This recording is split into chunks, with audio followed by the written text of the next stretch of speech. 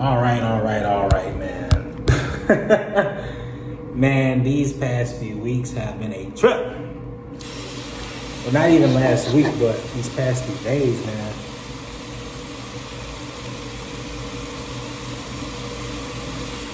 Yeah, man, sheesh. Talk about being resilient, man. Sorry about the water. But yeah, man, I've had a past. I had some crazy few days. Not in a bad way, of course.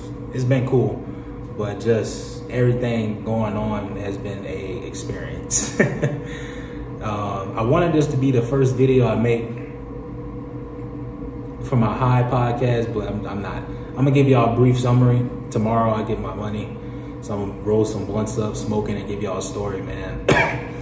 It's funny as hell. The way I describe it when high is gonna make it funny as shit. It's gonna be funny as shit. I'll probably end up getting my friend, because I had met him last week, and now we're like best friends, man. Like, I'll do anything for him, and he'll do anything for me. Not anything crazy or anything like that, but you know, whatever's needed, I got him. You know what I'm saying? Like, you know, I've been getting paid money, but my money's been locked on my card. So, you know, he's been paying for like the motels and stuff like that. So I got to pay him tomorrow the money back. And also, I met his wife and his kids too. I met his wife and his kids. They have a good family. He has a great family, man. The kids are amazing too. But I'm about to shave. I'm gonna shave tonight, so it can be like kind of like a rebirth. You know what I'm saying? I just need to feel different. But it's been crazy, man. These two guys that we work with, meth heads, we found out that they're gay lovers too, which is a story I'm gonna tell y'all. Just been working a lot. I worked last week. I've been coughing a lot from smoking, but last week, man, these guys, man, it is so funny. The story is so funny. It is so funny. It's so, I want to tell it so bad, but I'm gonna just wait.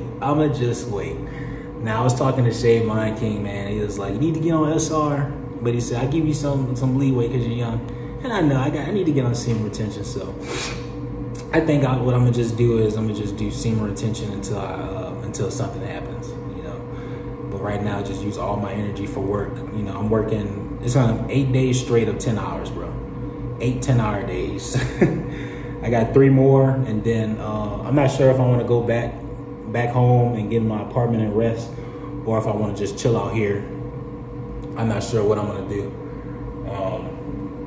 Probably just stay out. I don't know, man, because I've been out here. It's gonna be like a week and some change that I've been out here, because I've been out here since Wednesday. But I'm so resilient, so it's like I do what I gotta do. You know what I'm saying? And I'll probably just stay out here, you know, help him, his family, because he's been helping me. You know, whatever they need money wise, or just an extra helping hand, man. You know, I met so many great people out here. You know, I really did. I met another friend, you know what I'm saying? And I got another friend who's going through it right now. If you're watching this, you know what I'm saying? He's going through a lot, you know, issues with his partner, you know, his lady partner. And I'm just encouraging him, man, look, if you come to South Dakota, bro, I'll do everything I can to help you, because people have been doing everything they can to help me. So I reciprocate, you know what I mean? You know, so I don't know if I gotta buy this motherfucker a Greyhound ticket or send him some information to get started or what. But we'll figure it out, you know what I'm saying? But I've been having a good time. You know, I gotta buy some more pants because it gets cold weirdly. I gotta buy some more shorts. Today, me and my friend about to go wash the clothes for him and his kids and his wife. And we're cooking food outside, and I gotta shave, man. And plus I'm gonna start working out tomorrow, because I ain't trying to get back to being 400 pounds. I lost all this weight, and I ain't about to freaking stop.